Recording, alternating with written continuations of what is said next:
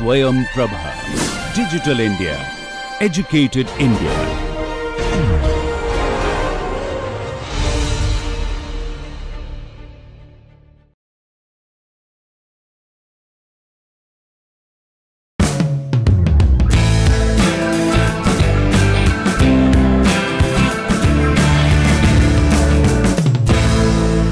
We have been looking at the derivation of the Schwab-Zeldovich formulation leading up to formation of these coupling terms of a linear operator working on both the energy and the continuity. So the steps that we have followed so far is to have the overall continuity taken into account in the simplified energy equation, where we are having the relevant terms based on the assumptions that we have made, and then we add this term, which is having a essentially amounting to 0, to the energy equation, so that we can now group these two terms together, and we now have a V plus Vk. So this is actually amounting to the species velocity. So this is sort of like saying, recall, this is actually the mixture averaged convection of enthalpy, of the mixture averaged enthalpy. This is actually the enthalpy convection due to diffusion. So if you now try to put these two together, this would actually be like the species velocity convecting the species enthalpy, right. So effectively we are having like a species specific convection of enthalpy grouping together. That is actually happening at the from the across the surface of a control volume. This is conduction happening across the surface of a control volume.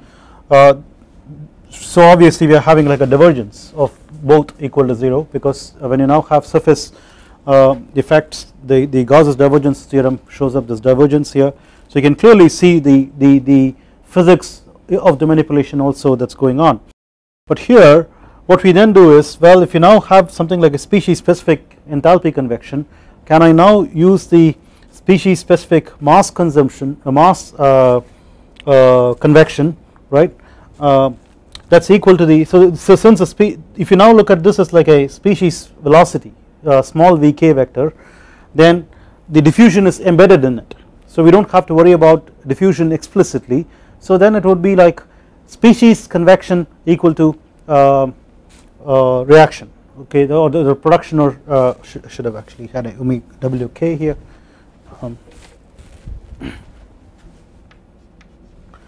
Right. So of course you do not have the unsteady term because you assume steady state, so whatever is convecting in and out should be based on how much is being produced or consumed inside the control volume. That is how the species conservation looks like, which is now possible for us to plug this into this, okay, and then we do the expansion of the enthalpy, the species enthalpy, and say this is like standard heat of formation plus the sensible enthalpy. You now plug that in there, and what you will find is, for example, for that term with the standard heat of formation alone, you now try to use this equal to Wk. If you did that, then you would get this to be taken to the right hand side with a negative sign, and for the remaining you now keep it as it is, but then notice that this is going to be mixture averaged anyway, therefore you could go ahead and sum over all CPKs, and then you get like a CP, right. So here Cp is equal to sigma I equals 1 to n yk Cpk, right. So that is what is being used over here, but you can't do that here because you have a capital Vk that is weighting it, so you have to have a yk Vk Cpk within this integral, so you can't get this yk alone here and then have the summation, the Vk is interfering there. And then we had the k gradient T coming from here as it is, and I told you how we got this right hand side. Now what I would like to point out, which I did also previously, is this is the chemical heat release rate term that has now been identified explicitly for you. What I would like to think, what we should like to think about is, so how does this really work? Delta H of K naught actually means the the standard heat of formation of species K, right. So that is going to be in terms of something like joules per kg or joules per kilogram of species K, and Wk is actually the net rate of production or consumption of species K in terms of something like kilogram per meter cube per second, right. And if you now add up this product over all of the species, you are now going to get the net heat release that is being produced out of this chemical reaction. There is an alternative way of doing this. So this is actually per species, right. So you now take heat release per species and then add up across species. Of course in the Schwab-Zeldovich formulation, the I guess the ninth assumption is assuming a single step chemical reaction. But what if you had multi-step chemical reactions, right. So we know that for a chemical reaction which is not necessarily a formation reaction, any chemical reaction, you will have a heat of reaction, let us say standard heat of reaction. So if you now had a standard heat of reaction for one reaction, but you now are looking at like a multi-step reaction scheme, each of these reactions having a standard heat of reaction associated with it, which could be endothermic or exothermic, right. So if you now have all these reactions happen and each of these reactions has a reaction rate associated with it, right, which is not specific to any particular species that is participating in the chemical reaction in those reactions. So on the one hand you have a heat of reaction, on the other hand you have a reaction rate. So from there you should be able to find out what is the rate at which heat is released in a particular reaction, and then you can now look at all the reactions together and find out what is the heat released, the net heat that is released per unit time, that is the heat release rate per unit time for all the reactions happening. So there you sum over reactions. So one of the exercises that you would like to work out is it possible for you to show that the heat released from the chemical reactions on the whole is the same regardless of whether you actually summed over the species and their heats of formation or summed over the reactions and their reaction rates, right. So that is something that we will not really pursue here because we make an assumption about single step chemical reactions, okay. But that is not going to actually stop us from writing another expression for multi-step chemical reactions in terms of reaction rates and heats of reactions as opposed to heats of formation of species that we are doing here. So where are we actually going to use the single step reaction assumption is yet to be seen. We have not really utilized it yet, okay. So that is one thing that I wanted to point out. So while we have now dealt with this term, there are three terms that we want to now deal with on the left hand side, and let me just number them as 1, 2, 3 so that we will actually try to work on some of these terms identified by the numbers. So so now let us for example take term 3, right. So if we now take term 3, that is like K grad T, that is the simplest looking term in all of this. So let us now take this, and then here what I am going to do is I am going to write K and then multiply and divide by rho Cp d with a rho d put over there and a Cp put over here, and then write the grad T. Hey, that looks like a lot of cosmetics that has been done around without any effect, but what's in here now? What do we have?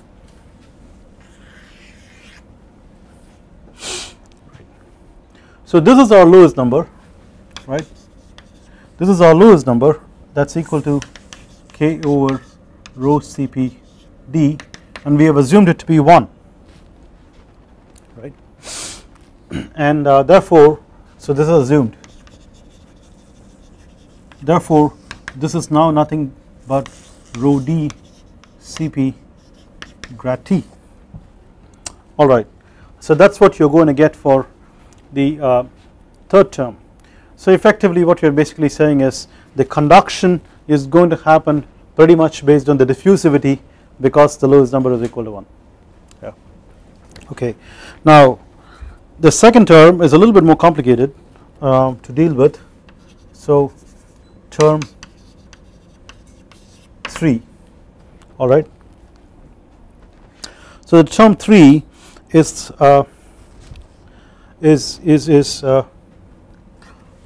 rho sigma k equals 1 to n yk capital Vk vector integral t superscript naught to t cpk dt, alright.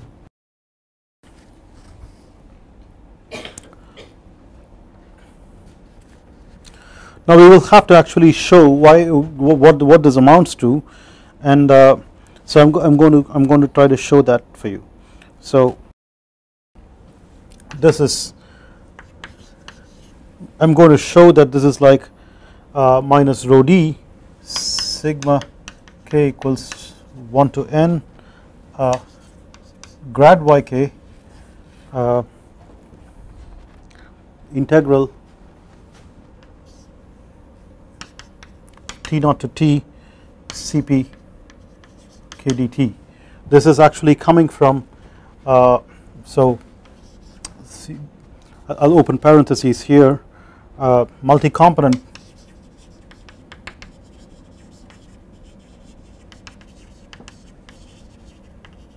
diffusion equation, right.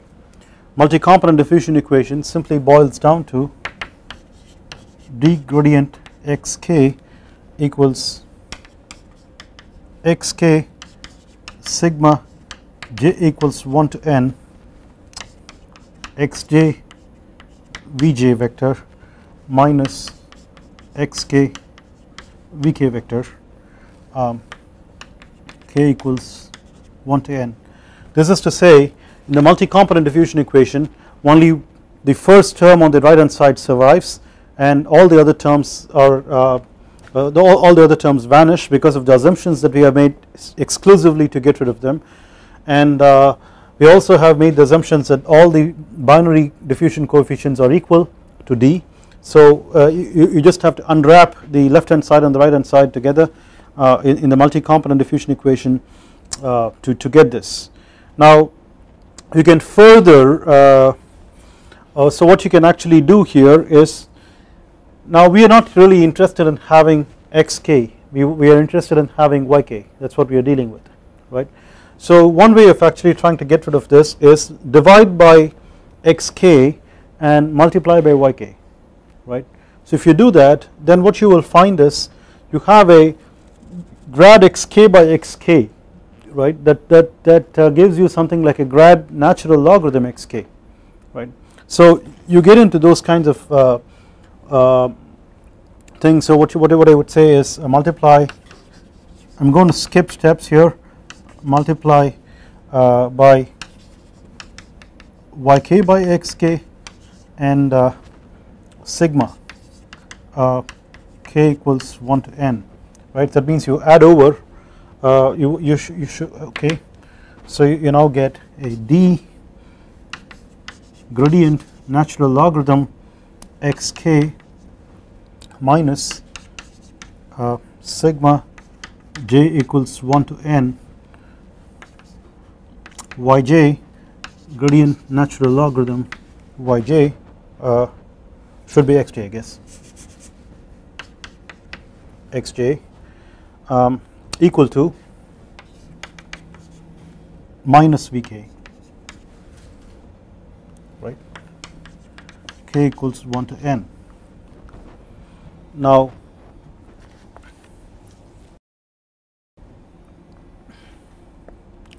so you can show this, okay. So show as in, like, you know, try to do this, and then you can further simplify this. If you now try to write it out for all the species, you can say further show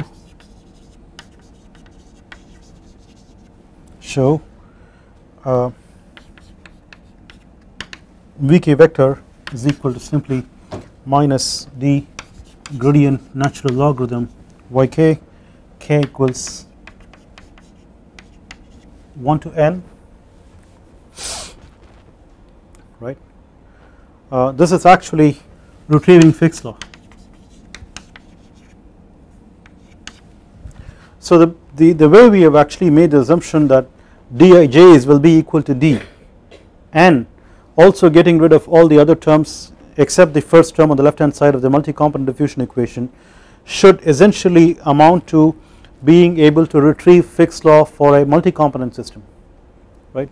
So if you now say Vk is equal to minus d natural gradient of natural logarithm of yk, this amounts to saying gradient yk divided by yk. So this yk can actually go over here to the left hand side, and then you can now see how this yk vk can be written as minus d gradient yk. So you also had a rho, so the negative sign and the rho will go there, then sigma k equals 1 to n gradient yk integral t naught to t cpd. So you can so use this above.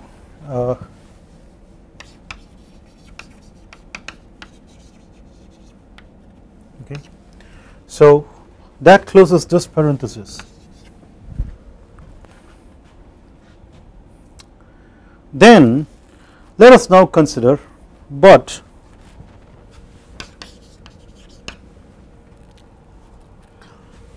gradient of t naught to t cp dt, right. The reason why we want to do this is we now find that gradient yk shows up here, right, and then you now have a cp integral cp dt. Let's look at what we have over there. We have a divergence of rho v cp dt, right, and I'm sorry, no, not that. You see here, you now see rho d cp grad t. Okay, so there the gradient is actually on the temperature, and here the gradient is on the yk. So is it possible for us to see if we can combine these? So if you now consider this particular term out of the blue, seemingly out of the blue, okay, we just consider this term, then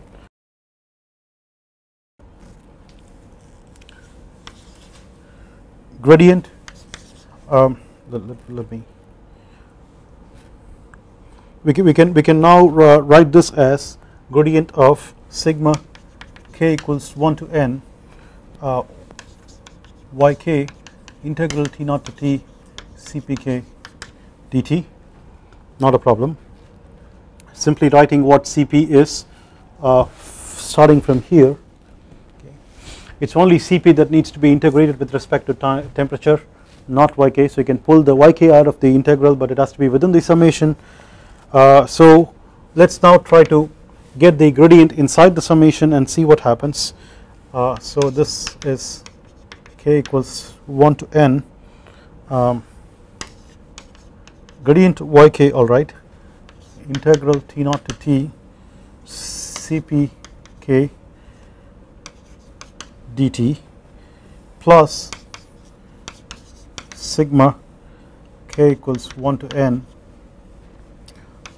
yk gradient integral t naught to t cpk dt, right. So this is equal to sigma k equals 1 to n gradient yk integral t naught to t cpk dt, and then we now have to see what's going on. Here t is a variable, right. So we are looking at actually taking a gradient of temperature. This has always been in our minds, alright. We always found that temperature is actually the variable sitting on top of this integral. So if you want to look at any gradient that needs to be taken, derivative that needs to be taken with respect to temperature, what do we need to do? We will have to apply Leibniz rule, because Leibniz rule is where you now are looking at derivative of an integral whose limits or functions of what you are going to take the differentiation with respect to. Okay, so that's where the problem is, and so that is going to yield for us plus sigma k equals 1 to n yk Cp k of t grad t. The way it works is Leibniz rule. So this is actually coming out of Leibniz rule.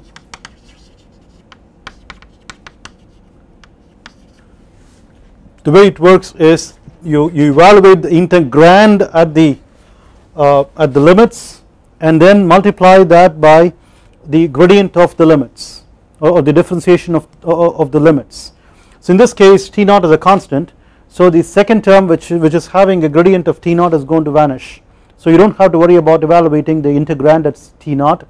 So the only term that's going to actually and then of course what you then can do is you will also have a another term which is like an integral of gradient of Cpk, okay. So that is not going to contribute. So what is going to contribute in these three terms from Leibniz rule is only that term where the gradient of t is there with the Cp evaluated to the t. That's how it goes. In fact in my notes I'm a little bit more particular about pointing out that you can say this is actually this is t prime dt prime, okay. So where we are now saying t prime is like a dummy variable of integration, whereas here we are evaluating the temperature that is going to be there as an unknown, okay. So if you now are okay with this, then what happens is we now get sigma k equals 1 to n gradient yk integral t naught to t Cpk dt plus grad t doesn't depend on species, so that can be pulled out of the summation and all you have is sigma yk Cpk, which is simply Cp, right. So this is like Cp grad t, right. So what are we trying to do? We are now trying to look for this term in here, okay. So from the third term we got this by applying the multi-component diffusion equation, reducing to Fick's law to get this term, right, and this term can be identified here as what we started out with minus this, okay. Therefore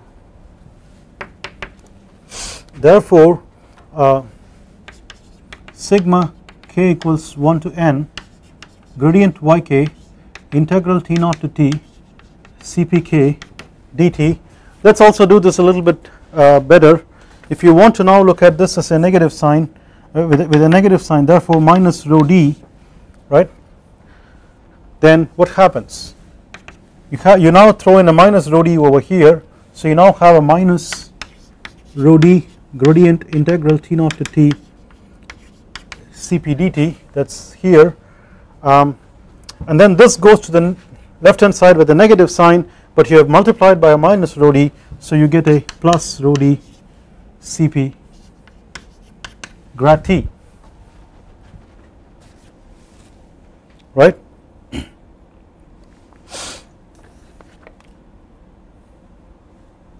Good. Then what happens?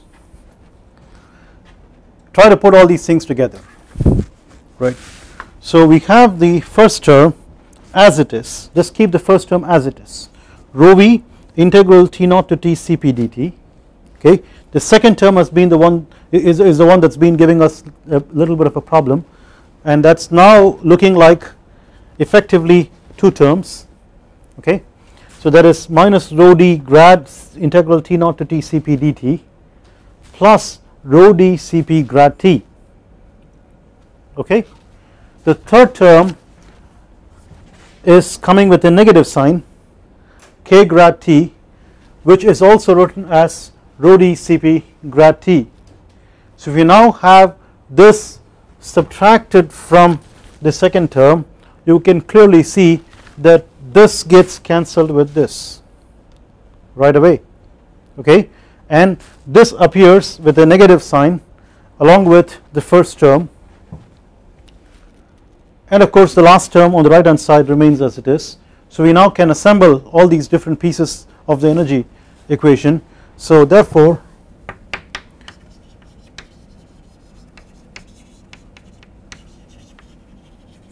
the energy equation becomes divergence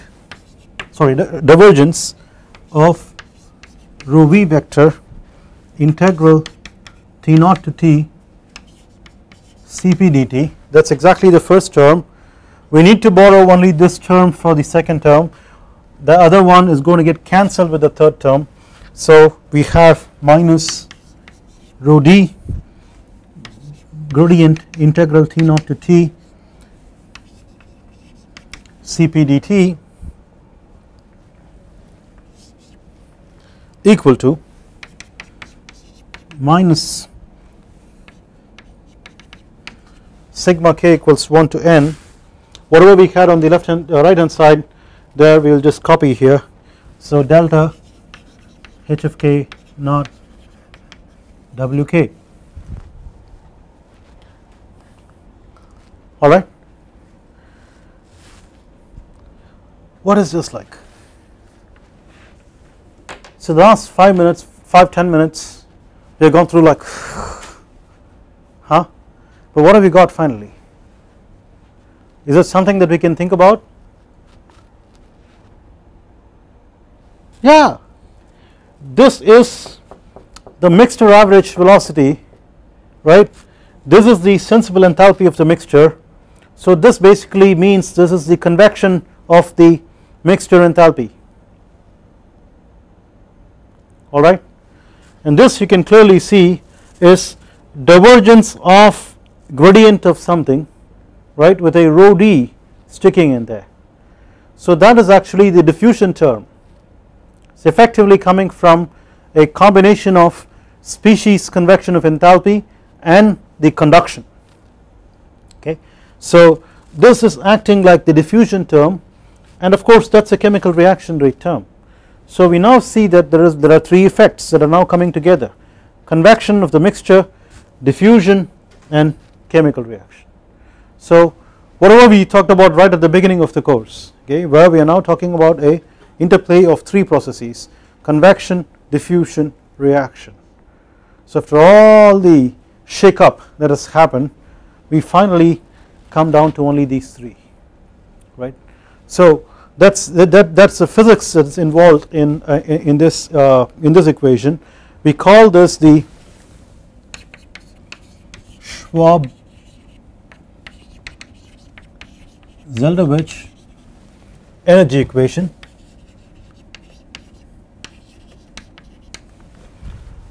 Right. So we also want to work with the species equation, right. So let us get back to how the species equation looks like. Equation B. So equation B is now divergence of rho yk v plus vk equals wk. We don't like capital Vk, we don't want to look at capital Vk. In fact what we decided here was we wanted to throw out capital Vk.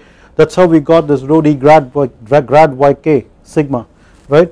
So that is coming from how the fixed law looks like. So we want to be able to now substitute Vk is equal to minus d grad yk divided by yk, or in other words yk Vk is equal to minus d grad yk.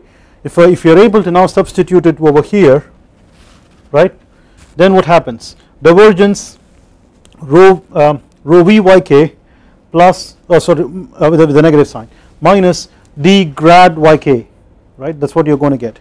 So let us try to write that out. Species equation B becomes applying the simplified form of multi-component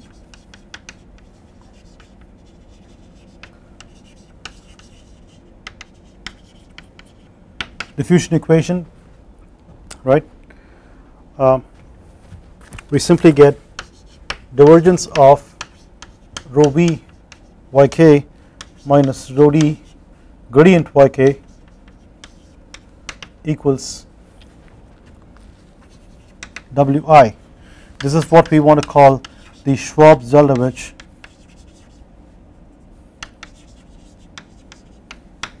species equation, right. So here again you can see more clearly this is convection of species, this is diffusion of species, this is reaction of species, right. So in species conservation also we are having convection, diffusion, reaction, 3 terms. The other interesting thing is this is rho v times something yk in this case and minus rho d grad that thing which is yk in this case. Here we have rho v times something which is a little bit more complicated than that, integral T naught to T Cp dt and minus rho d grad the same thing which is integral T naught to T Cp dt. And what did we want?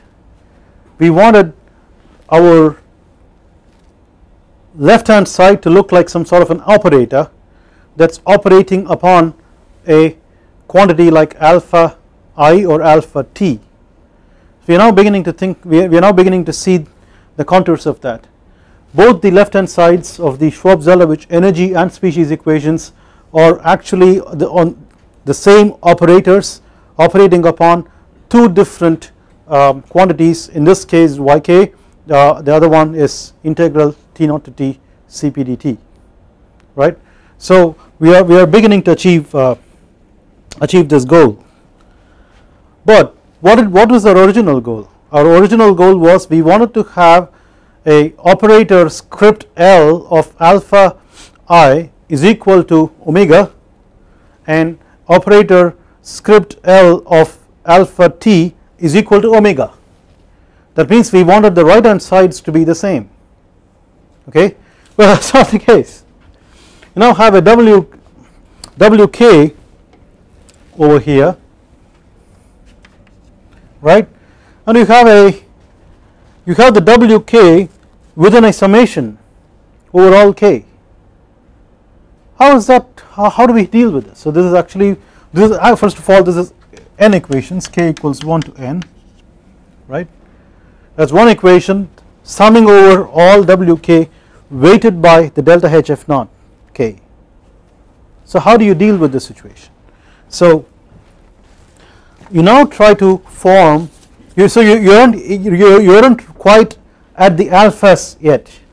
We have identified yk and integral T naught to T Cp dt as potential candidates for our alpha k and alpha t, but the right hand sides aren't looking good, right. So let us do something here. So for a chemical reaction,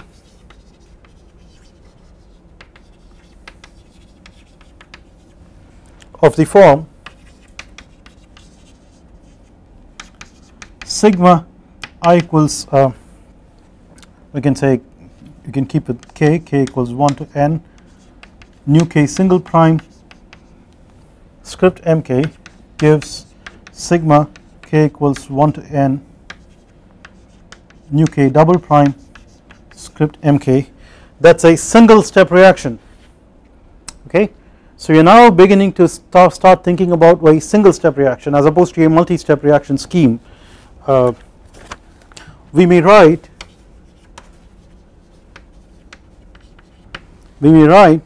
omega equal to Wi divided by or should say wk equal to divided by capital wk nu k double prime minus nu k single prime k equals 1 to n. This is how we defined our omega, which is the molar rate of reaction, okay. The fact that we are now bringing in moles is because we are now dividing by the molecular weight capital Wk, right. Now this can be done obviously only for a single step reaction. If you had multi step reaction, then you had many omegas themselves. It isn't possible for you to write a single omega, right. So a single omega can be written only for a single step chemical reaction.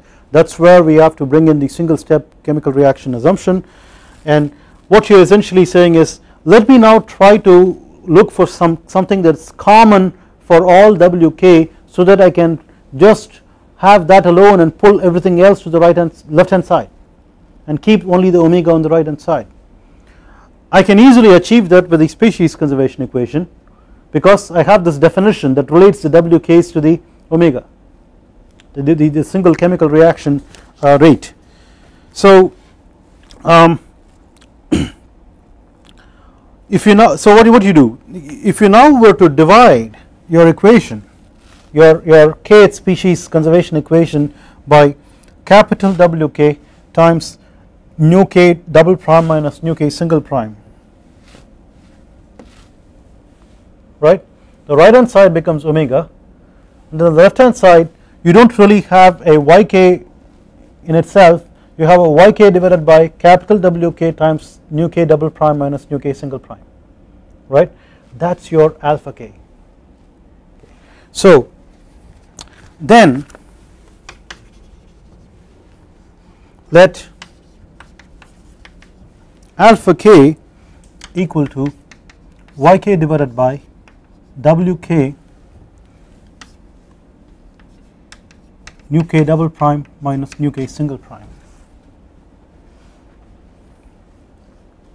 right.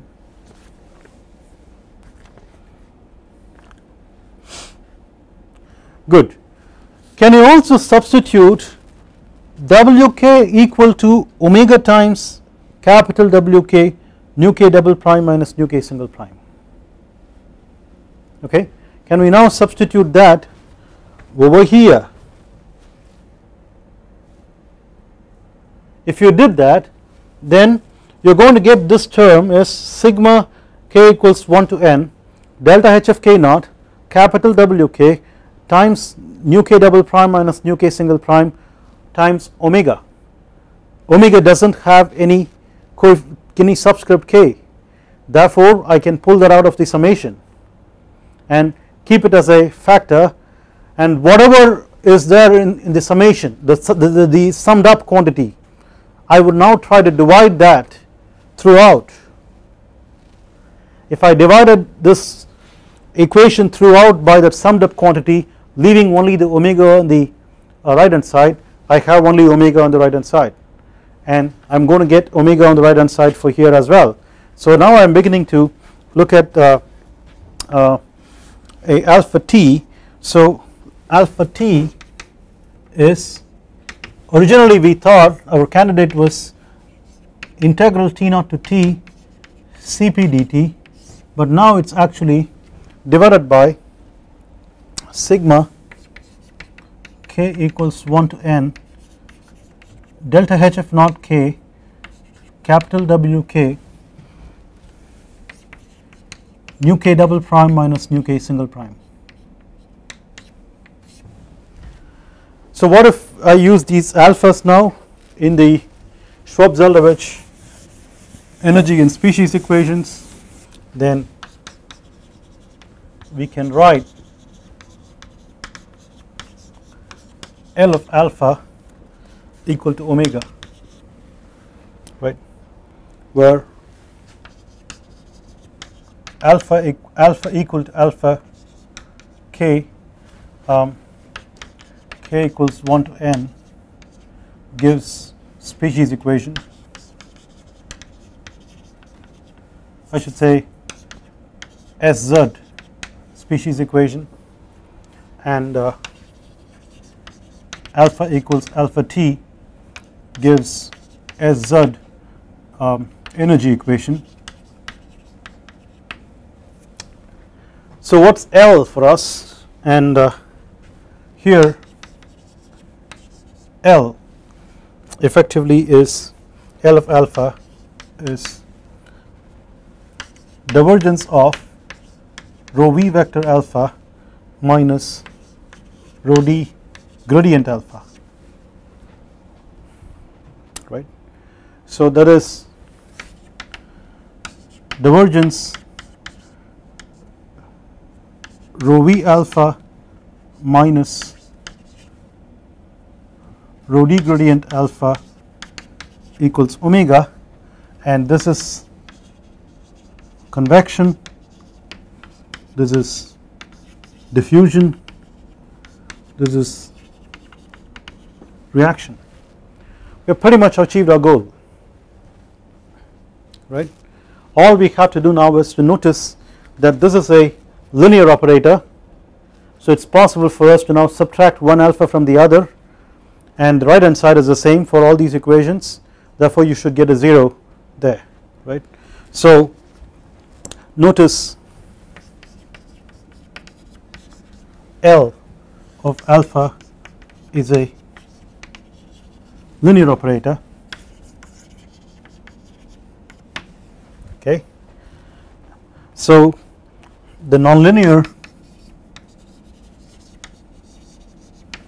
chemical source term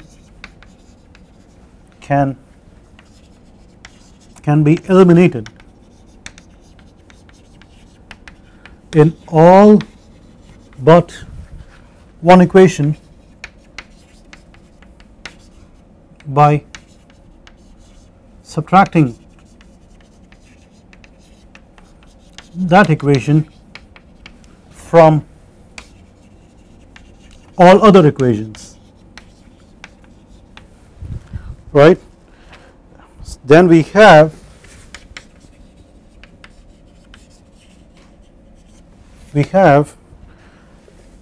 L of alpha 1 equal to omega and L of beta equal to 0.